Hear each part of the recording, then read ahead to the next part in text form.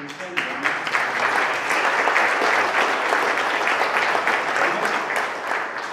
bless you. All right. Y'all ready for preaching time now? Good. I know people, many times missionaries come to our church, they don't realize, or they don't often go to churches to do things the way we do. A lot of times you got to have committees and all that nonsense. We got a committee. It's the Holy Spirit of God. Well, I was standing there watching that, and we got the money.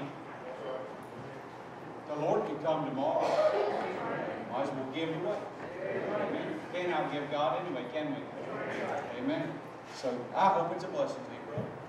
Amen. Psalms 103. Children can be dismissed to Children's Church at this time, age 3 to 6. Psalms 103. Psalms 103. As we come into this psalm, we're going to be remembering the benefits of the Lord today. A few weeks ago, we talked about the benefits of being a child of God and how that should cause us in our soul to bless the Lord. And that word bless means to adore, to worship, to magnify our God. Today, as we read Psalms 103, verse 1 down through 16, I want you today to rejoice a little bit about the fact that we have benefits because of our salvation. How many of y'all in this place are saved this morning? You know it. Not hoping so, not planning on it, not trying to be, not working on it, but you know for sure. I want to tell you something. If you guys can get down to Bristol to that revival, down to C.T. Townsend, you need to go. I'm telling you, it'll change your heart. It can change your life. I always go to those big revivals skeptical, because that's just how I am. But when I got there, I realized the Spirit of the Lord was in that place. And we saw folks from 7 to up in their 80s get saved. That's a miracle of God right there. And it was very real and very genuine. And I'm telling you, you can get there. They decided to go 1 more week, so you got 2 more weeks.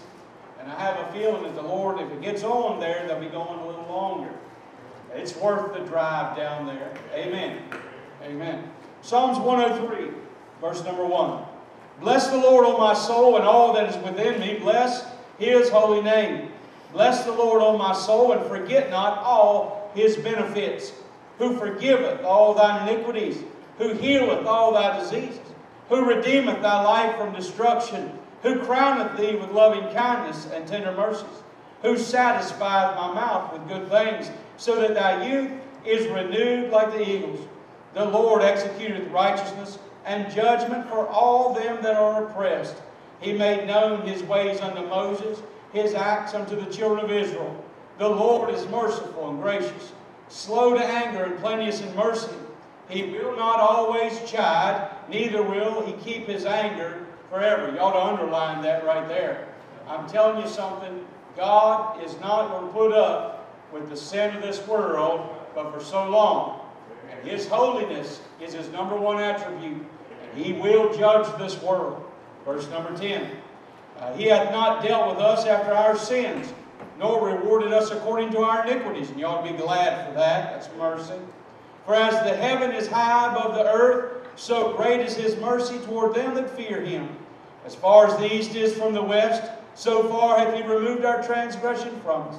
Like as a father pitieth his children, so the Lord pitieth them that fear Him. For He knoweth our frame. He remembereth that we are dust. As for man, his days are as grass, as a flower of the field, so he flourisheth.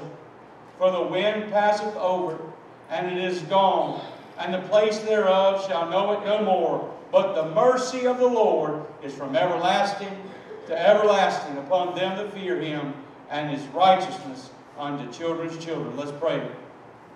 Dear Heavenly Father, Lord, as we come into this today, I just want to thank You for the opportunity that You've given to us to gather together, to worship You, to adore You, to thank You, Lord, for all that You have done for us.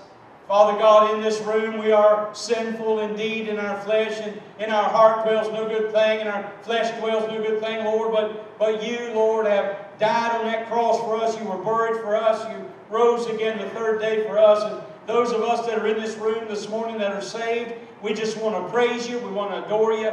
We want to thank You, God, for Your mercy, Your grace, and Your goodness. And Father, if there's one soul in this room that doesn't know Jesus as Lord and Savior, I pray, God, today might be that day of their salvation. Lord, that you would save them before it's eternally too late. And Almighty God, we lift them to you. And Father, for those who are your children that are following in disobedience, I pray, God, today as we talk about how good you are to us, I pray, Father, we'd repent and lay aside our filthiness, lay aside our wickedness. And Lord, we'd run the race for you. We'd run it, Lord, for your honor and your glory. And Almighty God, most of all today, we want to thank you that you began a work in us and you will see it unto completion. We thank you for that salvation to sinners so undeserving. And it's in Jesus' name we pray. Amen. As we look at this psalm this morning, this is a psalm of David, and he's praising God, he's blessing God for the benefits that God gives to his children. Now I want you to understand something, Old Testament or New Testament, we all get saved the same way. You've got to put your faith and your trust in God, in God's way of salvation. In the New Testament we live in today, Jesus Christ has come. He died on the cross. He went to the grave. He arose again that third day. And salvation is not by works, but it is by grace of God. It's by faith. Amen. Amen. We don't get saved by any religious work. Y'all know that this morning, don't you? I just want to remind you, because if you're in this room today and you think you're going to heaven because you're a church member, or you think you're going to heaven because you've always been in church or even always been in this church, or because you've been baptized, or because you signed a card or prayed a prayer, that does not get you to heaven. Repentance and put your trust and faith in Christ's finished work is what gets you to heaven. Amen. Now, for those of us that are saved today, there is a list of benefits that are given to us. Now, most of y'all are working, still working, or some of you are in school and you're planning on working. You think it's good to get out of school and get a job. That's because you're dumb as a hammer. Amen. You'll learn. You'll learn. There are some of you that have retarded out, right? Amen. Or retired out, whatever it is. So you're not in that workforce anymore, and you're glad of it, I can almost guarantee you, right? But for those that do work, what do we work for? We work to earn money to pay for our family, don't we? And when we go and we look for a job, and if we don't like that job, we try to find a better job and provide better for our family. And what do we look for? We look for benefits, don't we?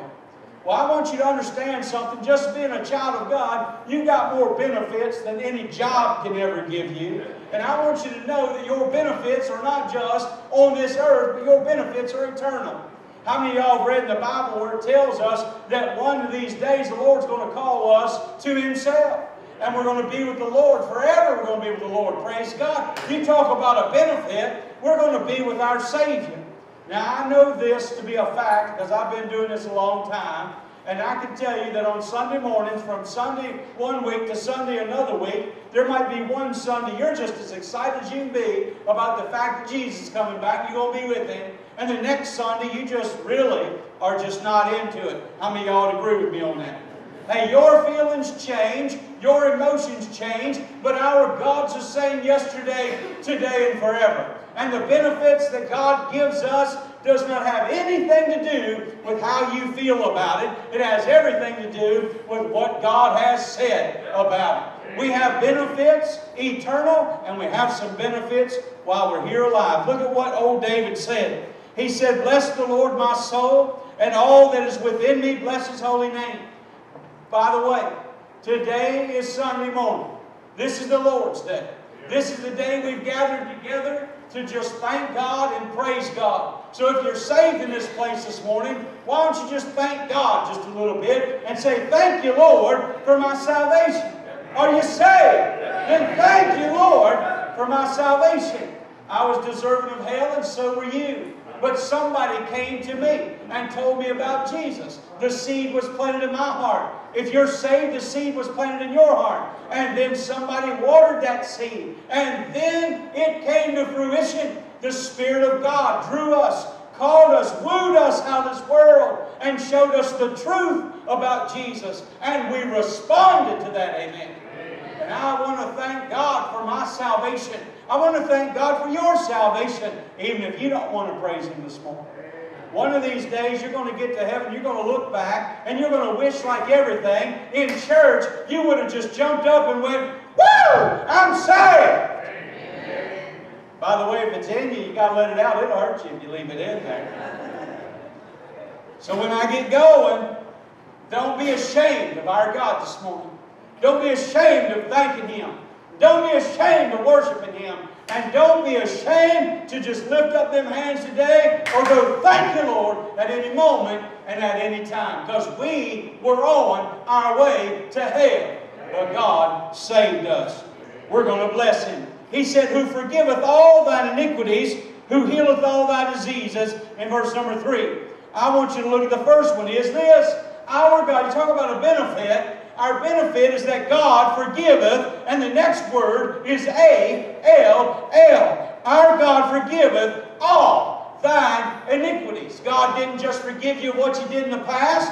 God forgives you what you're doing now, and God's already forgiven you. It's under the blood of the Lamb of God. Sin is taken care of, and the penalty of sin is taken care of. The wages of sin is death. When you were working in the world for the devil, you were earning wages. And the benefit that you had was that you were going to die and go straight to hell. But when we got saved, we got a new benefit. And the benefit is we're forgiven. Let me just put it another way.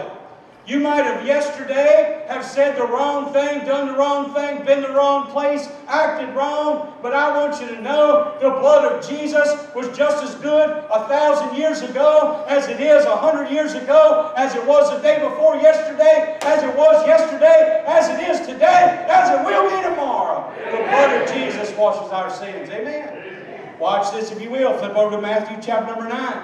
Who is it that's our Redeemer? Who is it that's our Savior? It's none other than the Lord Jesus Christ. It's God manifest in the flesh. He came to seek and to save that which was lost. And when He saves us to the uttermost. When He saves us, He gives us eternal life. We have eternal life. And that eternal life is the life of Christ. It has no beginning. It has no ending. While we can look back and say there was a day that I repented and put my trust in Christ, we have eternal life because our life is the very life of Almighty God, and He had no beginning and He has no end.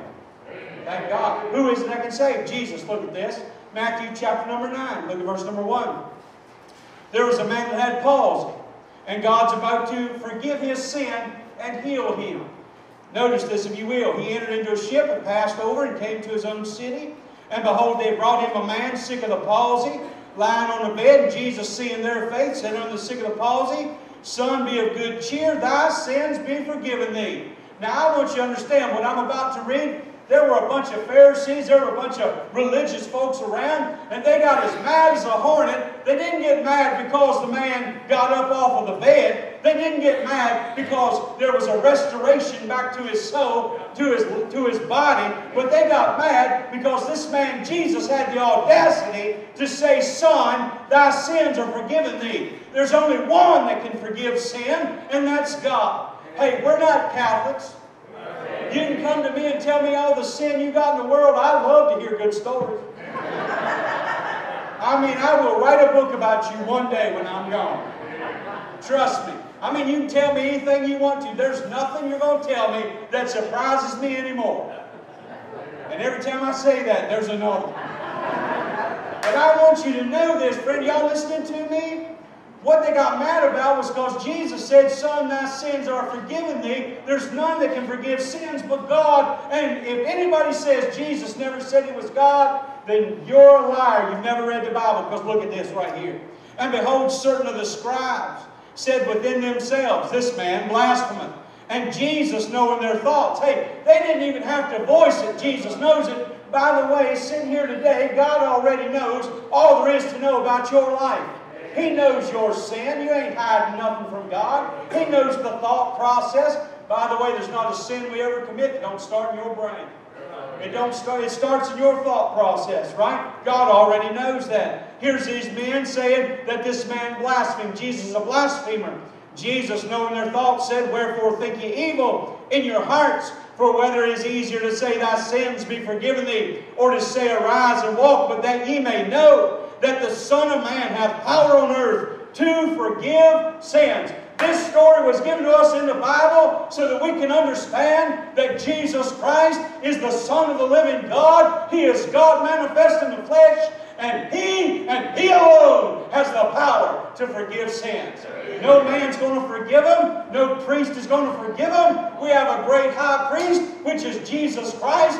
Not only is He a high priest, He is the payment, the satisfaction, the penalty paid in full for our sins. Amen. On the cross of Calvary, He became our sin that we might become His righteousness. It is Jesus that forgives. Amen. Flip on over to Ephesians. Let me show you something else. Ephesians chapter number 1.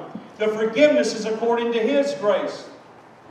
I want to thank God right now that things aren't forgiven by the measure of my grace. Because I don't have grace like God's got grace. I don't even know what that's about. I've experienced God's grace, but there's no way on God's green earth I could give you the grace that God gives me. Because when you do me wrong, I'm never going to forget it. I'm going to hold it against you. I might forgive you, but I am living in sinful flesh. And trust me when I tell you, I'm not ever going to forget. Amen.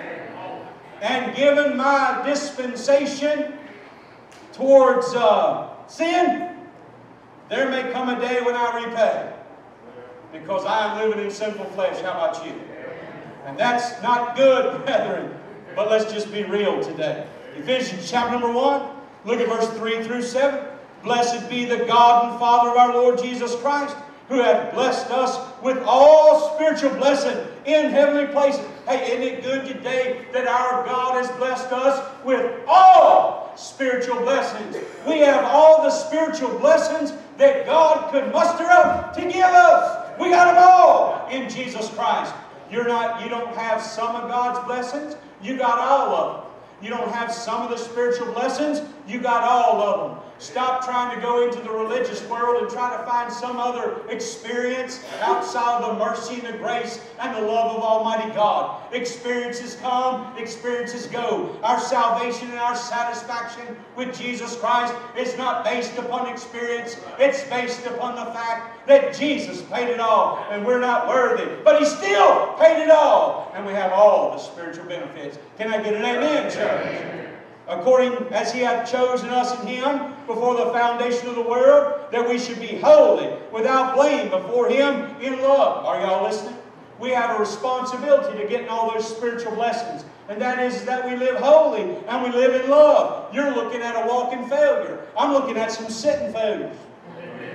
Because I can tell you right now, you ain't as holy as sometimes you think you is. I know I'm not. I am a sinful, wicked, vile wretch. That's all I am in this flesh. Come on, y'all. Some of y'all know it. And you love it anyhow. Praise God. Some people find out and they leave. People think the pastor's like supposed to be up here. You know what? I've read the Bible. No, I ain't supposed to be up here, because if I'm up here, I'm going to fall off and hurt myself real bad. You know what we are? We are all equal at the foot of the cross. On our face, on our knees, before a holy God, on our face. We're equal. Now notice this, if you will. He said, having predestinated us unto the adoption of children by Jesus Christ to Himself, according to the good pleasure of His will, to the praise of the glory of His grace, wherein He hath made us accepted in the beloved. Listen to me very carefully. We are accepted in the beloved. You know why? Because God Almighty paid the price for us. God Almighty. Now, I am of the theology that the church is what's predestined.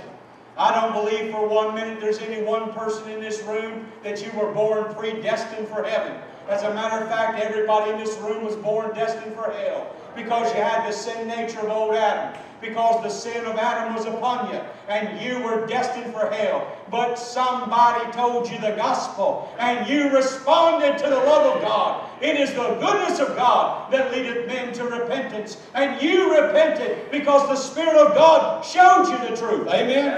And you repented and you put the truth, your trust in God, and you believe the truth of Almighty God. And now you are accepted of Him. Thank God for that. You're not accepted because you were good, little boys and girls. You are not accepted by God because you're super spiritual and all sanctified. No, my friend, let me tell you something. You're accepted by God because you accepted the payment of the blood of the Lamb of God to be applied to your life. And when you accepted that payment, then you are satisfied to God because Jesus Christ, it was His blood. And He is the satisfaction of the salvation of all of mankind. Amen. Now, I don't know about you, but Baptist people ought to get excited about that. I said Baptist people really ought to get excited. Come on! Don't make me the only one up here that's talking about being a sinful, wicked wretch and being excited about the fact that I'm saved by grace, I'm on my way to heaven, I'm accepted by God. Amen. Now, tomorrow the world may dump a heavy load on me. And tomorrow, I may not feel like I'm saved. And tomorrow, I may not act so saved. But I am saved because of the blood of Jesus. I am accepted of God by the blood of Jesus. Do you remember in our text? He said He understood about our flesh. God knows! God knows. God knows. That's not an excuse to sin. But when you do sin, we have an advocate with the Father. Jesus Christ, the righteous, because we are not righteous on our own. Everybody with me this morning? Hey, I'm still in the first one. We're talking about being forgiven. Look what else he said. Look at the next verse. It says, in whom we have redemption through His blood, the forgiveness of sins. Redeemed in the blood of Jesus Christ. His blood paid for our sin. The wages of sin is death, but the gift of God is eternal life through Jesus Christ, our Lord. Amen. The next one he said was something right along the lines. After you're forgiven, God said He'll heal you of all your diseases. Now don't bust all Pentecostal and charismatic in here, because that's not what He's talking about. He's not talking about name it, claim it. That's not what God's talking about. What's the number one illness that man has? He has a nature that's corrupt. He has a nature that's sending him to death. He has a nature. Because of your nature, your sin nature, you are going to die. It is sin in this world that makes people sick. God made this world perfect. God made the world perfect and the man in the world perfect. But man willfully chose to sin. And there is a sin curse because of Adam's sin upon the entire earth. The entire earth. And so, because of that sin curse, there is disease in the world. There is death in the world. But I want you to know there's coming a day, brother, when you're not going to have illness anymore. I won't have to wear these stupid glasses anymore. I will be able to walk outside in the rain like normal people. I don't even remember what that's like. I don't know if it's raining in heaven, but nevertheless, we'll be on the millennial reign with the Lord for 1,000 years. It'll probably rain here, amen?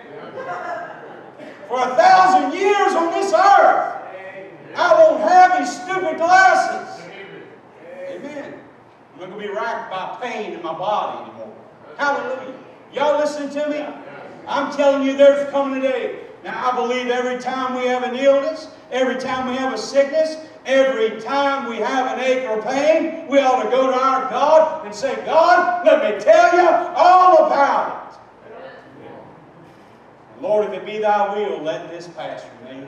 If it be Thy will, would you heal my body? If it be Thy will, would you take the disease away? Because I'm telling you, our God is still in the healing business. Our God is still in the correcting business, the fixing up business. And there are some people in this earth that get a healing touch of God, and you can't explain it. But the same fact of the matter is, the way it works today is the same way it worked when Jesus walked on this earth. There were those that got healed, and there were those that did not. Because Jesus did not heal every sick person that was alive on the earth. You think He did, you're a special kind of stupid. Amen.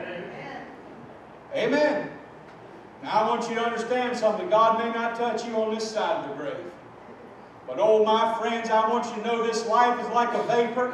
It's only for a fleeting moment. And we get to leave this world. We get to leave the sin-cursed earth that we are dwelling on. And one day we will be with Jesus. And when we are with Jesus, there is no more infirmity. There's no more dying. There's no more sickness. Let the Bible tell you. Over in Revelation chapter number 21, look at this if you will.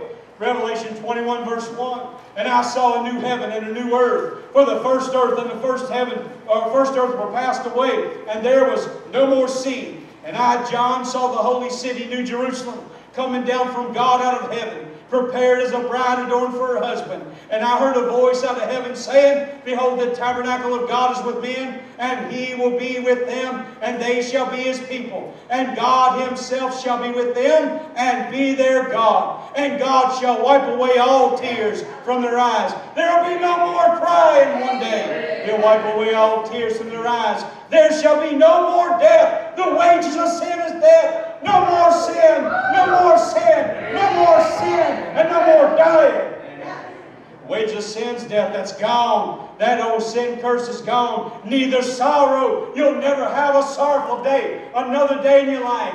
I can tell you this, the morning that I got the call that my dad died was one of the most sorrowful days in my life.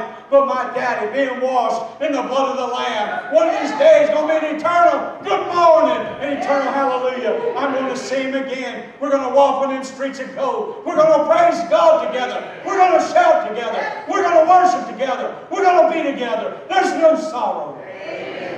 No more sorrow nor crying. I don't know what's got you down. I don't know what's got you broken. I don't know what's got you heartache.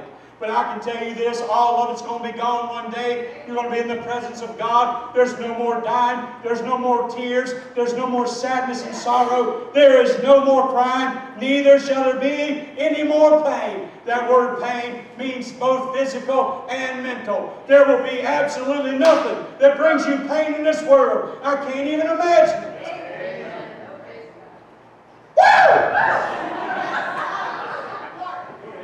Come on, y'all. Some of y'all walking with little sticks to help you walk. I'm going to tell you, take that stick and beat the devil over the head with it. Come on, y'all. Some of y'all, you got to put on liniments and ointments till you smell like a gasoline factory. You got to take so many pills. Come on, y'all. Take pills to bring your blood up. Take pills to take it down. Come on, y'all. You take pills to make you awake and pills to make you sleep. All at the same time. It ain't no wonder you're schizophrenic. But there's coming a day. Come on. All of it's gone. No more pain, no more sorrow, no more dying. I'm telling you what, not only that, the former things are all passed away. Let me tell you something. You and I have got some heartaches and memories. There's no hurts like church hurts. And probably most of you in this room, you've been through church hurts. I mean, brothers and sisters let you down. Pastors let you down. Come on. Hey, we're just people, right? And people let people down. But I want you to know that all the former things are going to pass away. God's not going to let you remember any of that garbage anymore. You're not going to remember that person who lied to you. You're not going to remember that act. You're not going to remember the one that talked bad about you behind your back. It's all gone. The one that mocked you and make fun of you. The ones that slander your name. You're not going to remember any of it because it's all gone. You talk about a benefit. I'm telling you a benefit. You talk about being healed. I'm going to tell you there's coming a day we're going to be mentally sound. We're going to be physically sound. We're going to be emotionally sound. And bless God, we're going to be financially okay. I've read this book and I can tell you this. In the new heaven and the new earth, there's fruit on the trees. There's lots to eat. There's a fountain of fresh water flowing out from under the throne of Almighty God. We have got it made in the shed. Made in the shed. We get our eyes on this world. We get our eyes on our problems. We get our eyes on the way people let us down. We get our eyes on all the way. Church is falling apart all around us. I don't know what happened, but church ain't church no more. It's falling apart all around us. It's becoming some kind of light show, some kind of musical event. some kind of little ditty and some just little fluffy stuff. Man, I'm telling you, we live in a hard world and we live in a harsh environment. We live in a sin-cursed world. We need to stop for just a little bit and focus on the benefits of being saved and realize this is not all there is. We've got a whole lot more to look forward to. Woo! Not only that, he said this, verse number 4, who redeemeth my life from destruction. That word redeem means he bought us back. My friend, the blood of Jesus bought me back. What did he buy me from? This verse tells us from destruction. I don't know about you, but I'm still saved from hell. Amen. I tell you what, I talk to people, I know y'all do too. And you talk to people and you ask them, talk about salvation, are you saved? Well, yeah, I'm saved. I believe in Jesus. I prayed that prayer. What are you saved from? Well, I didn't know I was supposed to be saved. What do you mean, am I saved? Saved from what? What are you saved from?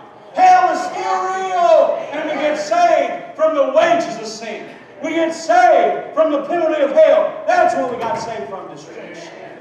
Then I got to hurry up. Then he went on to say this, who crowneth thee with the loving kindness and tenderness. That word crowned has the idea to encircle around about for protection or for financial gain. And I want you to understand our God crowneth us. My friend, you and I, one of these days we're going to be given a crown, but I believe with all my heart whatever crown we're going to get is to be taken off and cast at the feet of Jesus, because we didn't earn any one of them.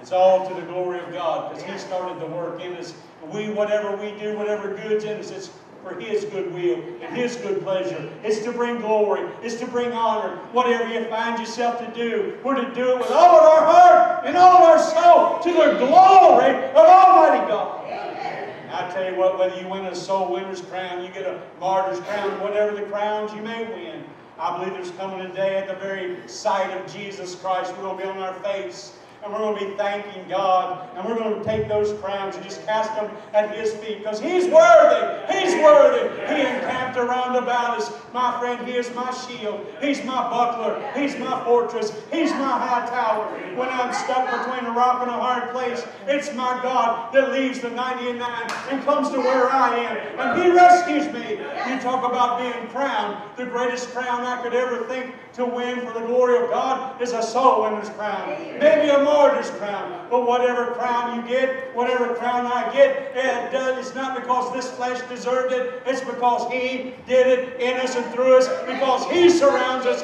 He lifts us. He protects us. And He leads us. He guides us. He does it in us and through us. Woo!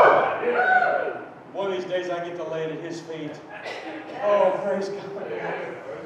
Let me tell you something. One of these days we're going to get there. We're going to get there.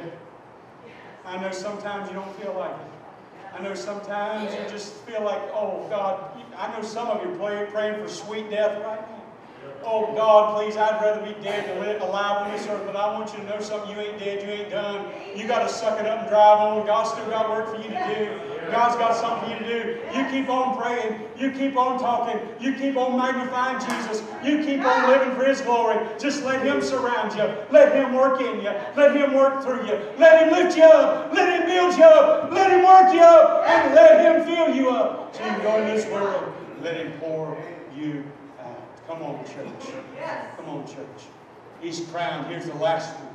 Satisfied. Look what He says. I got to hurry. Who satisfieth my mouth with good things, so that thy youth renewed like eagles. Flip over to Psalms 23. Listen to this very carefully. You talk about being satisfied. I want you to know something. This old boy, since I've been saved, there have been times in my life I've got my eyes off of Jesus. I felt like God was nowhere around. God was nowhere to be found. I felt like I wasn't saved. I felt like I wasn't good enough. I felt like a whole lot of stuff. But that don't change the fact that God's never moved. God's never changed. God's never lied to me. God's still the same yesterday, today, and forevermore. And after I stop wearing my rectum for a necklace, get my eyes back on the true sunshine. Come on, y'all. When I start realizing how good God is, and I just go ahead and start bragging on God and thanking God, I want you to know He'll fill me up. He'll fill you up as well. And it ain't about emotion. It's not about feeling. It's about the fact. God did it. Look at Psalms 23. I love to read this. Listen, I'll tell you this. I used to have a nursing home ministry, and I'd go into the nursing homes, and I'd go into them room to room to room to room, and I'd read Scripture, and I always read Psalms 23 because everybody knows it. One day I walked in this room, and this little old lady was laying there. I said, "Ma'am, would you like for me to pray for you or read the Bible to you?" And she said, "Oh, yes, honey, that would be really sweet of you." So she's laying there in the bed, and I just start reading Psalm 23, and she starts weeping and sighing.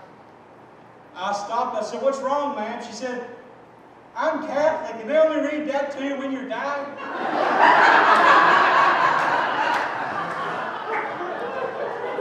My response, listen, no joke, my response was, if you're Catholic, ma'am, you are dying. But let me tell you about Jesus.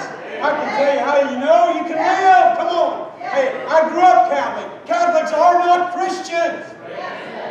Catholics are religious. They need Jesus. Y'all still with me? Psalms 23, the Lord is my shepherd. Let me ask you this. Is the Lord your shepherd? Because if the Lord is your shepherd, by our very nature, we want to run from the shepherd occasionally. We think the grass is greener on the other side. If the Lord's your shepherd, every now and then you're going to think that there's some other way that's better. And you're going to try to follow that way, and you're going to find out that the Lord is not only a shepherd, but He's a real good shepherd. He'll leave the 99, come where you are, and He's going to pull you out with that shepherd's staff, and then He's going to chasten you with that chastening rod that little shepherd carries. And I want you to know when He does it, He doesn't do it to break you down and destroy you. He does it to draw you closer to Himself. Because He's a good shepherd. Some of you have been there. I've been there. Amen. The Lord is my shepherd. He's mine. Look at all these personal pronouns. You want to brag on something? Brag on Jesus. The Lord is my shepherd. He's my shepherd. I don't listen to the deacons. I don't listen to the Sunday school teachers. I don't listen to y'all. I listen to the Lord. Amen. He's my shepherd. We're going to go the Lord's way or we ain't going at all. Amen. That's just the way it is here. Y'all all right with that, aren't you? It's been that way for 15 years. I reckon you'll be that way for 15 more. Amen. Come on. Listen to me. The Lord's my shepherd. I shall not want. When the Lord is my shepherd, I don't have to need or want nothing. You know, sometimes I have a desire for that which isn't good. But the Lord's my shepherd. What I really needed was to have my soul saved. What I really needed was to have the blood applied. My God did it. I don't have to want for nothing anymore. You know why? Because I got all the benefits. Almighty God. Are y'all with me now? I mean, are you really with me this morning? The Lord is my shepherd, I shall not want. He maketh me to lie down in green pastures. That word maketh doesn't mean that He forces me to. It means that He made me, created me to lie down in green pastures. You want to know something? When I was lost, I wanted to run to every bar there was. I wanted to run around. I wanted to steal stuff, cuss, carry on. Come on. I wanted to destroy stuff, break stuff, and hurt people. But when I got saved, I become a new creature in Christ. I was made new. I was made whole. And He made me to lie down in green pastures so He could fill my soul. Just like that old maniac who could dare. Running around naked in the tombs, cutting himself, breaking chains and ropes. But the next thing you see after he got saved, he was seated and clothed and in his right mind. And he was praising his God. Come on, y'all. God made him to lie in green pastures. God made us to lie in the green pasture. You know what it doesn't say? He didn't make you to do this and make you to do that. He made you to lie down. Number one, you need a refreshing of God where you can do any work for God. You need to remember His benefits. You need to bask on that a little bit. You need to just go ahead and eat that green grass of the goodness of Almighty God and let Him fatten you up and fill you up. And then He'll give you what you need to do. Look what He says. He maketh me to lie down beside, He leadeth me beside still waters. If anybody's ever farmed sheep, you know this. Sheep will not go by running water and drink. They'll lay down at the edge of it and they're scared to death of it. You know something? You and I have water. It's the Spirit of God's been given to us. Amen? Yes. We have the Spirit of God. We've got living water. Amen. And I want you to know, It's that Holy Spirit of God that brings you peace beyond any understanding. Peace when nobody else can understand why you got peace, because you got the still waters of the Holy Spirit of God inside. Oh, my friend, what a God we serve. Oh, it gets better, it gets better. Y'all still with me? I feel like preaching for Dave. He restored, look, He restored my soul. I'm going to tell you this. You mess up, you sin, you walk away from God, God doesn't turn. He don't go like this. He restores you. Our God's in restoring. There's some of you sitting in this room, I guarantee you right now, because I've been where you are. You're sitting in this room and you think, I have walked away from God. There's no way God can love me. My heart's changed. My life has changed. Everything. There's no way God can love me. Let me tell you something. The Lord God Almighty loves you the same today as He ever has. Your sin has not affected Him one bit. He's paid the price, and He will restore you. And when He restores you to His glory, not your glory. He restored my soul. He leadeth me in paths of righteousness for His name's sake. We are to walk in order to glorify God. Now look at the last 3 verses. Yea, though I walk through the valley of the shadow of death. I gotta stop. You ain't going to die. You're not going to die. Your body expires, but you have everlasting life. You're not going to die. That's right. You're not going to die. You live forever. We only walk through the shadow of the valley of death. And I'm telling you what, it's just a shadow. Last time I looked, ain't a shadow going to do a thing to me. A shadow can't do nothing but give me a little fright. But it can't touch me. It can't change me. It can't hurt me. It dang sure can't kill me. I'm going to live forever. Yea, though I walk through the valley of the shadow of death, I'll fear no evil. For Thou art with me. I will never leave Thee, nor forsake Thee. I will fear no evil, for Thou art with me. Thy rod and Thy staff, they comfort me. It comforts me to know when I go wrong, my God will leave the 99, rescue me. He will break me, but He will bring me to Himself to love me back to restoration. Thou preparest a table before me in the presence of mine enemies. I've got lots of accusers. Pastor Paul, you're a weirdo. Pastor Paul, you're a freak. Pastor Paul, you're just too biblical. Pastor Paul, you're just too fundamental. Pastor Paul, you're too old-fashioned. Well, suck it up, buttercup. I ain't changing for you. Amen.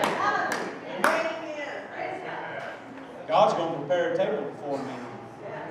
I'm going to sit there and enjoy the blessings of God, but all the scoffers of God are cast into the lake of fire. I'm telling you what, we're going to be around the marriage supper of the Lamb. The Lord's going to gird Himself and serve us. And after that happens, there's going to come a great white throne, and all of them scoffers and liars, and all of them ones that mocked and made fun of Jesus, and mocked and made fun of us for the way we believe, they're going to be cast into a lake of fire. Amen. And God is not going to be affected one bit. That's right. Thou preparest a table before me in the presence of mine enemies. Thou anointest my head with oil. My cup runneth over. That's the satisfaction of Almighty God. He fills you up to pour you out. Look at the last verse, and we're done this morning. We're going to have an invitation. And the invitation is simply this. If you're lost, you don't know Jesus, you better get saved today. Because this old mud ball is on a short spiral, short spin to hell. And you need to get saved. And there's no guarantee for tomorrow. There's no guarantee that you'll make it back tonight. There's no guarantee of anything. You need Jesus right now. And God, listen, you don't get saved when you want to. You get saved when the Holy Spirit of God is dealing with you. And if the Holy Spirit of God is dealing with you, this is the day of salvation. Today is your day. Get saved now. Get saved now. Trust Him now. I'll take the Bible and introduce you Christ. But for those of you that are saved in this place, listen. If you just want to come up here and you just want to pour it out to Jesus, you just want to thank Him for His goodness, or you just got to pour out some heartache and heartbreak, the altar's open for you. If the Holy Spirit of God is tugging on your heartstring, it ain't nobody else's business. It's your business in God. You just make your way to an old-fashioned altar where God can alter you. At that old-fashioned altar, look what He said.